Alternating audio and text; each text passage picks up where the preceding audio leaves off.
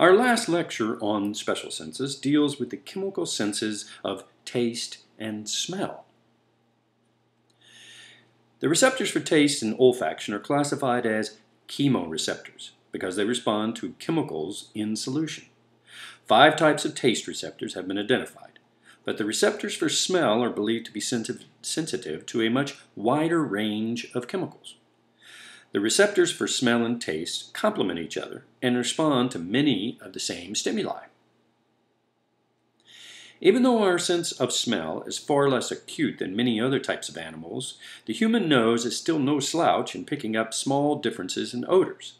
The thousands of receptors for the sense of smell occupy a postage stamp-sized area in the roof of each nasal cavity. The olfactory receptor cells are neurons equipped with olfactory hairs. And when the receptors are stimulated by chemicals dissolved in mucus, they transmit impulses to the olfactory nerve. In turn, the olfactory nerve conducts the impulses to the olfactory cortex of the brain, where it is interpreted. Here you can see the location and cellular makeup of the olfactory epithelium. Now we're going to move on to taste. The taste buds are widely scattered in the oral cavity. Of the 10,000 or so taste buds that we have, most are on the tongue. A few are scattered on the soft palate and inner surfaces of the cheeks.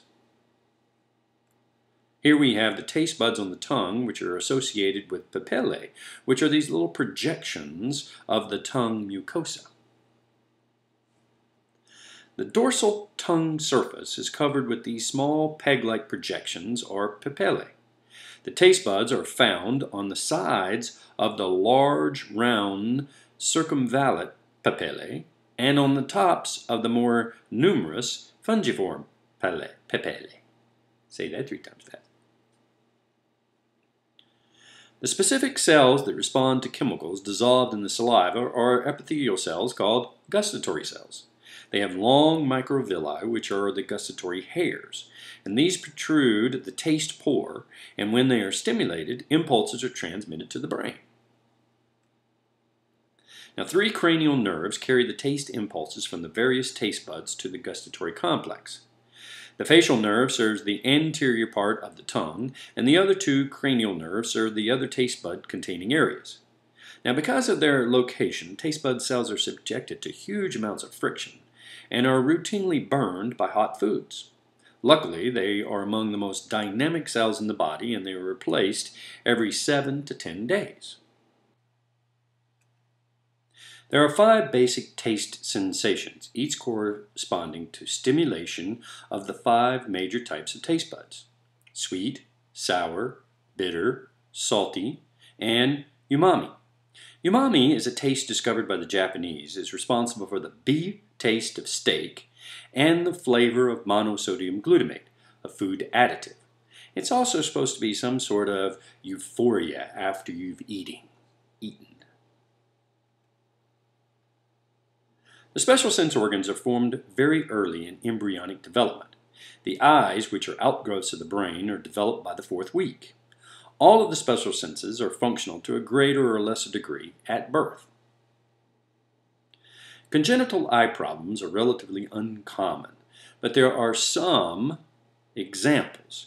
Strabismus, which is commonly called cross-eyes, results from unequal pulls by the external eye muscles that prevent the baby from coordinating movement of the 2 eyes.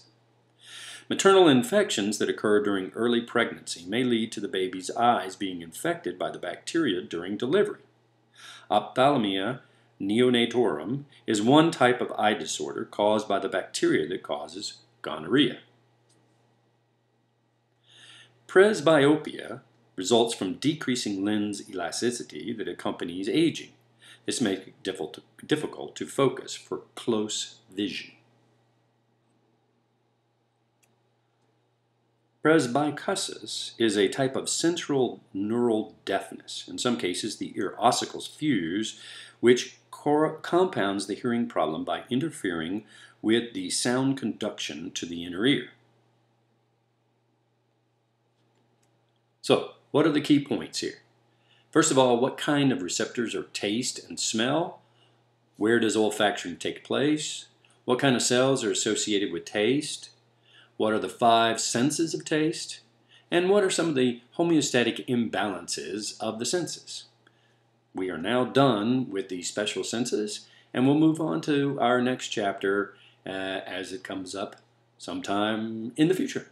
Yeehaw! Goodbye.